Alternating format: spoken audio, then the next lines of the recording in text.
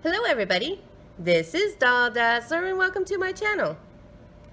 In today's video I am going to be decorating another Lakeland rock that I'm going to be hiding. In my first video for the Lakeland rocks I did a heart and I also did kind of like a beach scene with a flamingo.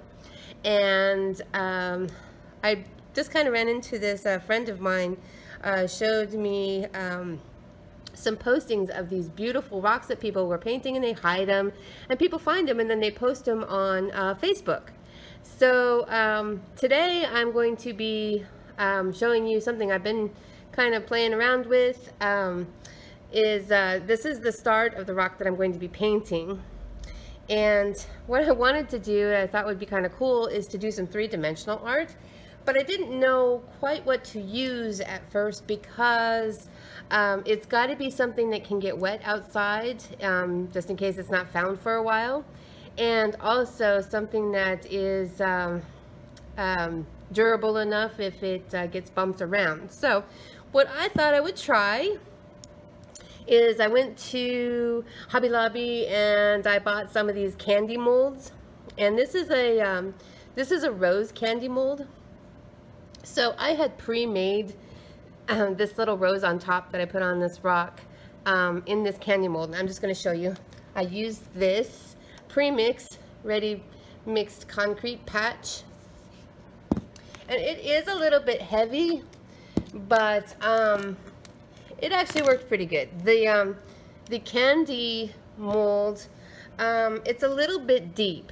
So I'm thinking next time I use this particular mold, I might use something a little bit thinner, but I'm going to go ahead and make another one just so I can show you how I did this. So I just scoop it into this mold just like it was like some candy, and I just stick it in the mold, and I push down pretty hard so that it can get to the bottom of this candy mold. And I actually got this on sale. I think normally these are kind of, well, not real expensive, but I did get it on sale. So that helped with the cost of this. I like to find really like cheap crafting ideas, because it makes it a lot more fun when you're not spending a whole lot of money. So I pushed all of the concrete way down deep, and I am now getting it nice and smooth across the top so that whatever surface I decide to put it on, it will be nice and flat. So now this, it did take a couple of days. Like I said, it was kind of deep. The candy mold's kind of deep, so it took a couple of days. So I thought that I would pre-make one just so that I could show you guys how I did this. So this I'm going to put to the side. It's going to take a couple of days to dry in there, and then I might do another Lakeland rock with that one. I'm not sure yet.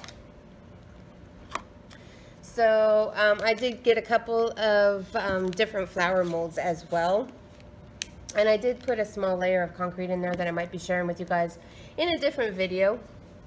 Concrete is also, you can paint it, so that's what I'm going to do now. So after this dried in the mold, I pulled it out, and I had painted this rock on the top half. I painted it black. So now what I'm going to do is I'm going to paint the rose itself, and then paint some leafing around the outside of this, and maybe add some rhinestones or something to it. And then when it's complete, then on the back I'm gonna write, of course, my YouTube name, Doll Dazzler, and then also to place or post it on Facebook, letting everybody know on the Lakeland rocks that you've located this rock. So I'm going to just, because I'm going to seal it really well, I'm going to use what I always use, apple barrel paint, so that's white. This is Anita's, and this one is called Coral. This one is Anita's again, and it's Sunshine Yellow. And then I have this one, which is Anita's again, and this one is Shamrock. I don't know if you guys can see that, it's kind of blurry, sorry about that. And then I'm going to add some glitters as well. I've got the Deco Art, and this is the crystal glitter. So it's just when it dries clear with like an iridescent glitter in it. And then these are some of my favorites. This is the Glamour Dust by Decor Art, and it's the emerald. So these all do, they do dry clear with the green glitter in it, but when you first put it on, it starts to dry a little bit cloudy, but after it's done drying, it's kind of like that bottle. See how glittery that bottle is? So anyway, so now I'm going to start painting, and what I need to do, because I made the base of this black, I wanted it to stand out really, really well, and that's why I did that. So I'm going to take a little bit of the white, and I'm going to color in the leaves first, and the reason why I'm going to do that is because it has to dry in order for me to go back over the leaves in green. So I'm not going to pour onto a plate out of this one because I'm not using this much paint for the white. I am going to pour out the other ones though. So I'm just going to, oops, sorry about that. I'm just going to paint some leaves, little leaves on here.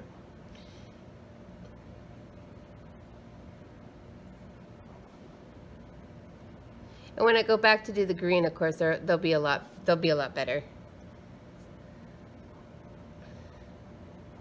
And I'm not going to make it like solid white. It doesn't need 2 coats or anything.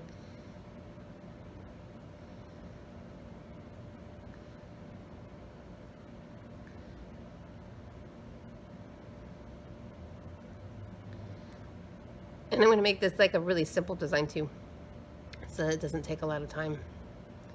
Put a little bit of an end on this leaf there. And make another one right here coming off of it.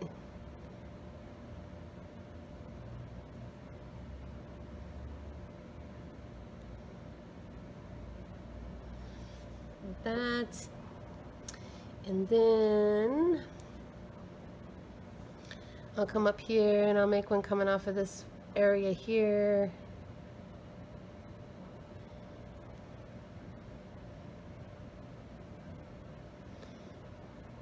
And I normally would use a different brush stroke for this, but since I'm not painting on paper, and this is just a base coat, I'm just basically just painting out the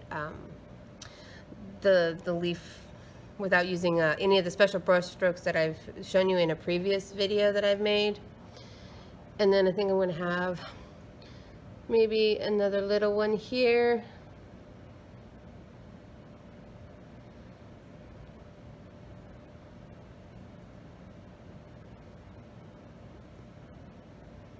And then, I don't know, you guys can even see that. And then maybe I'll just do some sprigs coming off around the rose here.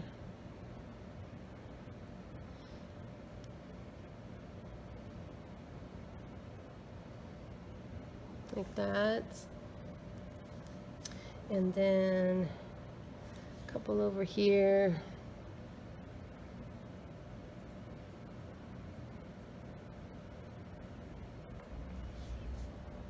That,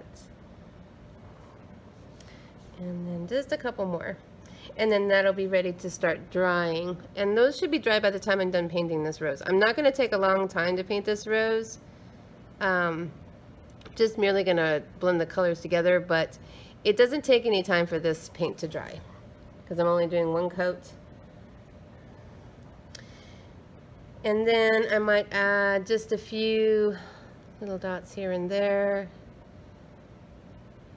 so you guys can see, and then maybe around this leaf here, just like that, just to give it some other character. And then over here on this side, and then I'll be done with that. Now I might leave those dots white. I don't know, we'll have to see what it looks like when I'm done completely. So that's the white. Okay, to be careful I don't put my finger in that paint. And I'm going to clean that brush off just real quick because I do need to probably use that again while I'm doing the green. Okay, so now I'm going to have a yellow rose with some of the pink added in, or the coral. So I'm going to get my plate, and I'm going to mix a couple of different kinds of colors on here. So I'm going to make these pours just kind of small.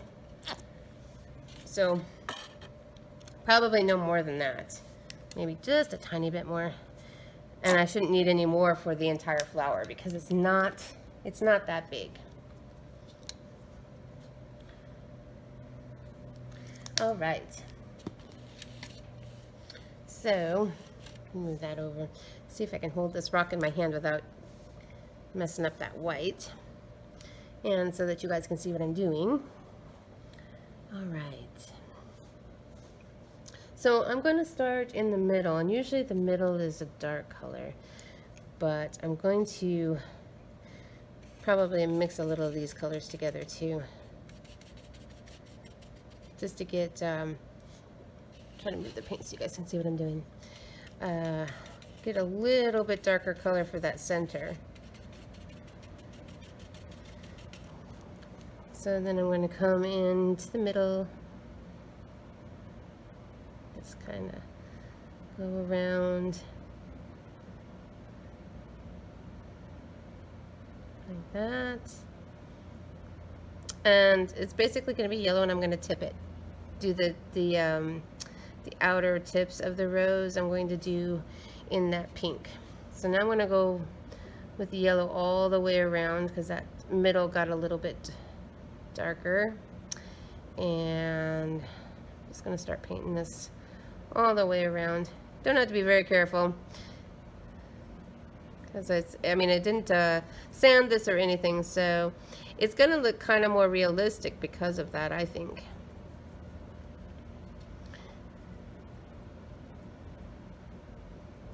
I had in the first set of rocks that I did, I had wanted it to be three-dimensional with concrete going through a cake decorating bag, and it worked out okay. I think that it might be a little bit grainy and heavy for those bags, but overall it turned out pretty good. And I need to make sure that I need to get my edges here. I'm being very generous with the paint because I think that the concrete is going to definitely suck up a lot of that paint. It's very, very rough. And when I put the rock on, or the flower onto the rock, I used, initially I used a little bit of the E6000 glue because it glues all kinds of surfaces. And then I packed a little bit of the concrete in there as well, just so that it would kind of protect that glue. So that if it ends up being outside for a little while, it should stay intact. Plus, I'm going to also seal the rock really good. And it just so happens that my first rocks, I haven't seen the second one on being posted yet on Facebook, but I do know that the heart one was found and they did post it, and that was really exciting to see that somebody had found it. So it didn't have to be outside very long, which was good.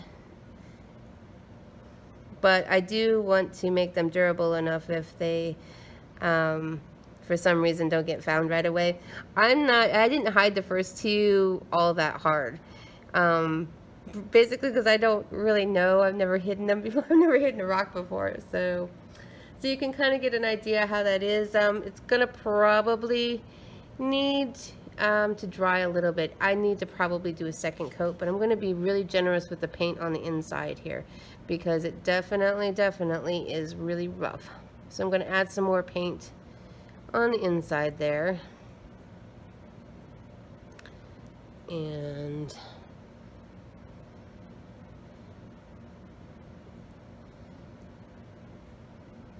I kind of took out my dark center, so I'll have to re-add that back in, but I needed to do, definitely needed to do, and sometimes you don't need to actually add a second coat, you just go over it again. And this needs to be a little thick. It's going to take it a little while to dry, so I'll probably have to do two, I'll have to come back, I'll have to stop the video and come back after it's dry, because it's going to take it probably a day to dry. But I will at least get the leafing done. Excuse me. All right. So I'll probably have to come back because that yellow paint it's a little bit thick, and I want it to turn out really good, but you can kind of see it a little bit. All right. So I'm going to switch brushes now. And I am going to use the Shamrock Green. I'm just going to pour a little bit of that out. Excuse me. I'll have to come back with the glitter as well, because all this has to dry before I can add any of the glitter. And I think what I'm going to do is I'm going to pour a little bit of the white out as well. I'm going to blend, whoops, I poured a little bit too much. I want to make a kind of some different colors here. I want to make a lighter green so that I can have some accents. So I want to run some of that yellow in there because it'll make it kind of a lime green. I do have lime green in the Anitas as well, but this will at least be the same family of green, so it'll complement the green that I'm using.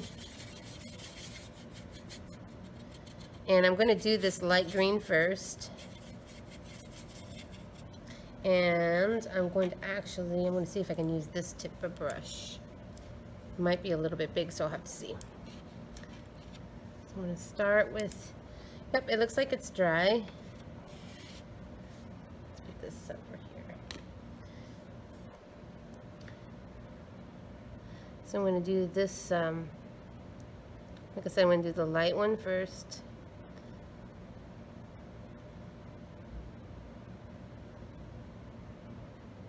And then I'll come back and do the dark one.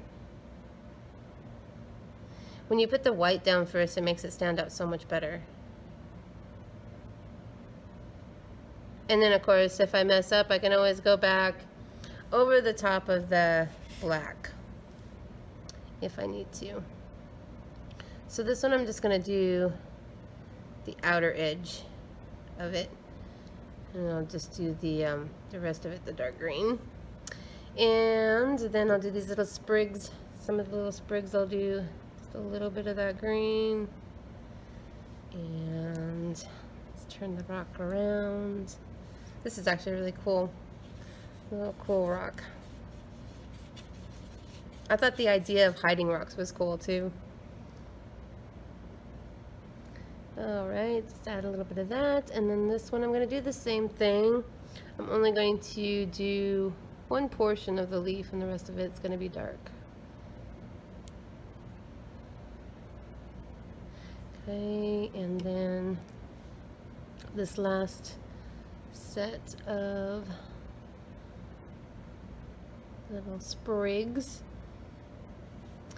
and I need to mix just a little bit more. And then it looks like I must have touched this one on the edge there, but it doesn't matter because I'm covering that up now.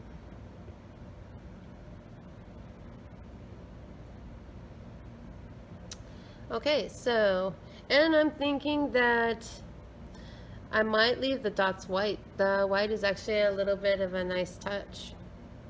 So I think that that's, I'm probably going to leave it just like that. Alright, so I'm going to come back in with the dark green now. Let me set this down and clean my brush here. Get the excess of the lime green off. And I'm going to start with that first one again. And I'm going to use all the green, the dark green, without mixing it.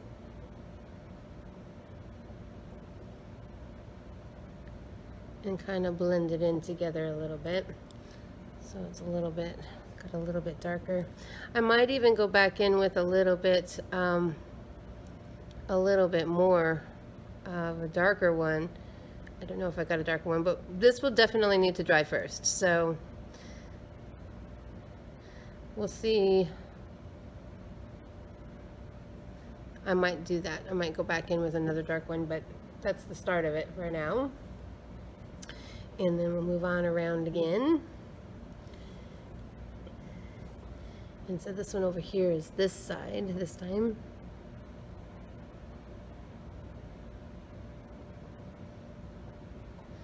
And I gotta do the little, so the rest of the sprigs have to be painted at this point. Okay, and on around, try not to touch that green that I just put down. Try to do the video at the same time is a little bit difficult. All right, so this is the last leaf.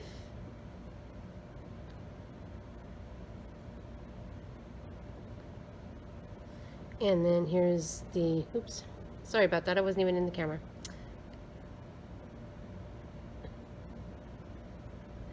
The sprigs. And then I have some sprigs on the bottom, and then I've got to let it dry. So I'll be coming back after I let it dry.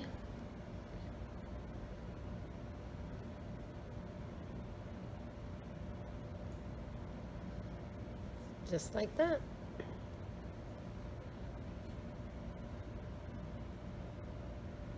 Yeah, I think I'm going to come in with a little bit darker green, just to, there's some lines that I can put in with that green. So for right now, I'm going to test it, but I'm pretty sure I'm going to have to let that dry. So then after it's dry, I found these rhinestones that I was thinking I was going to put on. Let's see, I'll put it down here so you guys can kind of see them. So the lime green and kind of an orange color that's going to match that coral really, really nice. And I thought that I would just put them sporadically, or just, you know, here and there on the rock too, just to give it a little bit of bling on there. All right, guys, so I will be back, and then I will finish painting the rose. Hi, everybody. I'm back, and I decided to go ahead and just finish off that flower. In the first part of the video, I realized when I was looking at some of the videotape that you guys were unable to see a lot of what I was painting, and I apologize for that. But I'll just explain to you what I did right fast. So I had painted the entire flower yellow, and I put that dark base in there in the middle. But what had happened is that after I'd let the yellow dry, it still was very, very transparent. You could still see some of the concrete. So I went ahead and I started mixing in a little bit more of the darker, and you can see now that the middle part of the flower is now that coral color. So I've got that completed, and it's the concrete is now pretty much covered, which is a good thing. It was having a hard time accepting the paint. So, and then I went through and I finished off the leaves. And I did add these rhinestones, and when I added the rhinestones, it gave them kind of like a cracked effect, which isn't bad. It looks kind of cool, but I think that's from the glue that I tried to use. I used the E4000, and I think that it kind of crinkled the silver underneath it. It kind of gives it a cool effect though, so I'm not going to try to pry them off at this point. Everything is really sealed on, all the leaves are done. So what I'm going to do to complete this video is I am going to add the glitter, and so I'm going to use the Deco Art and the oh, they're both from Deco Art. So one is the Glamour Dust Emerald, and one is just the Crystal Twinkles. So I'm going to start with the Crystal Twinkles, and I'm going to put it on the flower part. And after I'm done, I'm just going to stick it in a little bit in the lid, because I'm not even using enough to, at this point, to put it onto a plate. So I'm just going to put it on the flower, this silver sprinkles. So I'm just going to cover it off in there.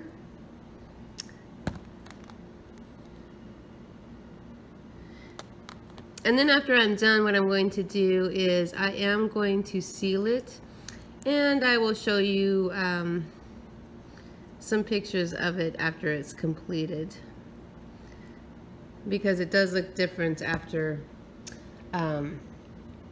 it's done. I need to shake up those twinkles here just a second.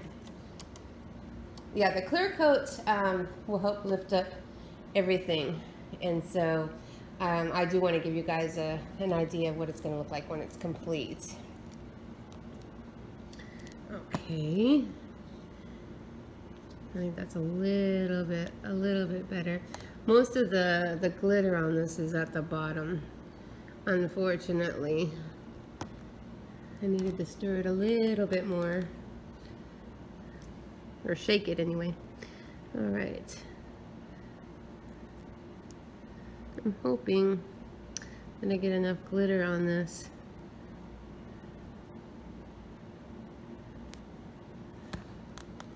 There's not a whole lot of glitter in here, but there's some. There'll be enough, I think.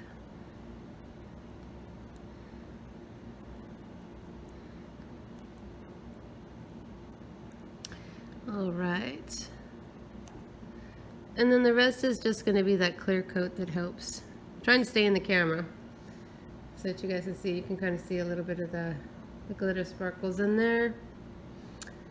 And then I'm going to move right into that green emerald. Yeah, I think that there's enough sparkles on there. And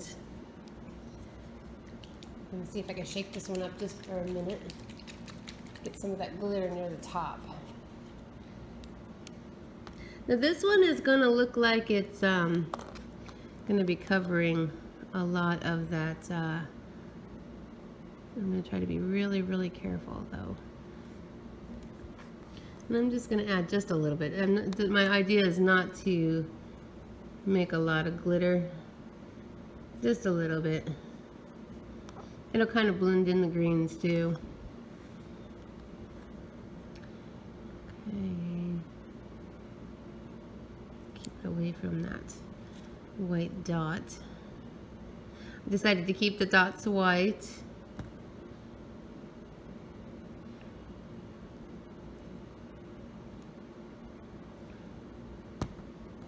And that should really be, wait, I think there's one more. Gotta be careful where I touch it. Nope, I got that one. So you can see the glitter on there.